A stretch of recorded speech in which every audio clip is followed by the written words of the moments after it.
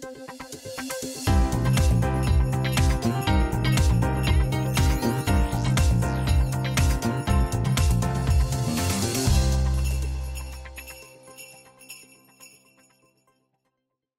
Noah. Good morning. What up, Noah? Charmaine and Ryan, look, we're back again during the holidays. Oh, I love it. You know, yeah. Same. Thank you. Thanks for having us back. Yeah, definitely, for sure. Well, Charmaine, there are so many exciting things, my friend, that's currently happening in your life right now. You just got married to the love of your life, Nick, and now you two are expecting a child together due March the 12th, 2020. Congratulations. Thank you so much. You know, hopefully it doesn't come earlier because I'm not ready. Oh, yeah. I know your mom would be so happy and so proud, and I know she's smiling from above because, you know, if fans don't know, you know, you recently lost your mom this year, but, you know, how great for you to be blessed with two incredible things, as I know this has, you know, really been such an emotional roller coaster ride for you after losing your mom this year.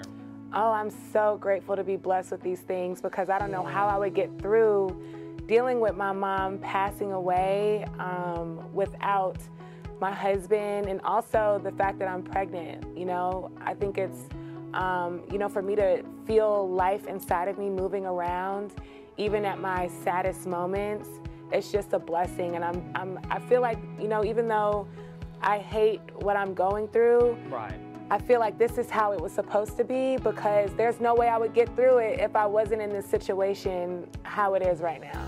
And of course, you know, this is something that we all have to deal with in life. And I think, you know, you being in the public eye and being open about it, and fans kind of seeing you through the show, the things that you're having to go through, hopefully will help them in lost family or friends, you know. Definitely.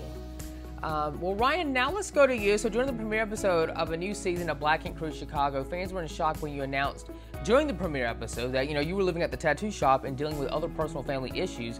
You know, you went through a lot this year as well, and your fans are here with you. I'm here with you as we want to lift you up. You know, I see you're trying to do better, and we're all human, and we all learn from our mistakes, of course. But, you know, what is the message that you really want to put out there to your fans in this particular new season of Black Ink Crew Chicago? You know, I mean, I think the biggest message from all of that is that, you know, and I've said it again, but, you know, as much as people would see me as successful, you know, I mean, it's just okay to not be okay. Like, a lot of people deal with so many different things, but will have to hide them, and then they wouldn't put them on the forefront. But me being in my position, you know, I mean, I've dealt with things, and, you know, people will choose to hide theirs, but I mean, like, nobody's showing, you know, the dirty dishes in the sink. So with myself, I'm like, I'm not the only person to ever have to sleep on an air mattress. People wouldn't want to admit it, you know what I mean? But it happens, you know what I mean? People who own businesses, sometimes you don't get the chance to go home.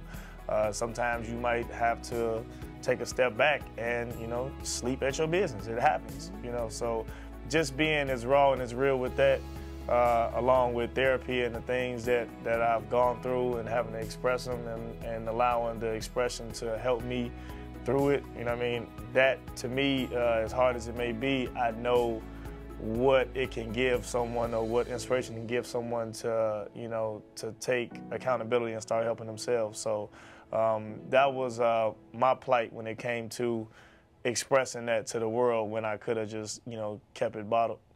Well, what really made this the right time for you, Ryan, to really be open and honest to your fans about what's been happening in your life lately? Because I think, you know, sharing that with others who could also be going through some of the same things that you're having to deal with will help them as well when they're watching this season of the show.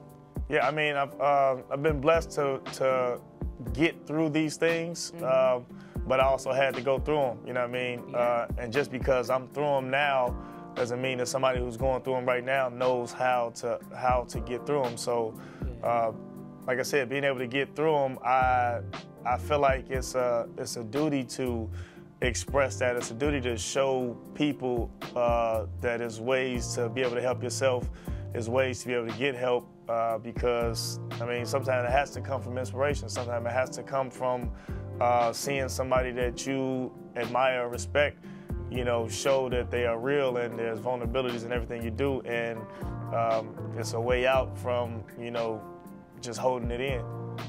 Right. Well, Charmaine and Ryan, I adore you too. I'm so happy that, you know, we could be able to do this again, because I love having you two on the show, and y'all are so much fun. And, you know, I just think that you both can relate, because y'all both are having to go through things, you know, in your life right now. And, you know, I'm sending love and prayers, and of course that the light will shine to you guys this holiday season, because you know it's the holidays. That's right.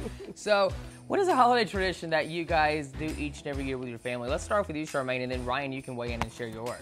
I like to just spend time with my family. They're back in Louisiana, and this will be my first Christmas without my mom, but my parents, usually they've been married for 30 years, and they throw down in the kitchen, cook some of the most amazing food.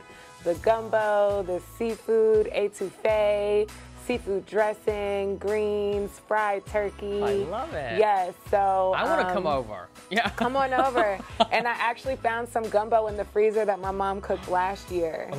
Yes, and it's, oh man, I ate a little for Thanksgiving, and it was so good. So I can't wait to get my hands back on that. Yes. How about for you, Ryan? Yeah, I mean, mine is pretty much the same. I try to spend as much time around the holidays away from work and putting that time into family. You know what I mean? Like I said, I mean, people will see going into the season that I try to spend more time into rebuilding, you know, the things that I've lost. But like I said, for me, I mean, that was a question more for Charmaine, you know, with her. Like I said, this is the first Thanksgiving she just had to have without her mom, and then the first Christmas she's going to have without her mom, and you know what I mean, that's something that I couldn't imagine I wouldn't want to have to go through. Right. So I just got to try to be there for her through that. Definitely. Well, Charmaine and Ryan, thank you guys so much for joining me this morning. You guys can catch Black Ink Crew Chicago, the new season. It is airing currently on the VH1 network. Well, y'all both take care. Have a great holiday season. Enjoy it with family, and I'll chat with you guys soon. It's always a pleasure to have y'all on the show. Appreciate it. Thanks, you too. Take care. All right. Bye-bye.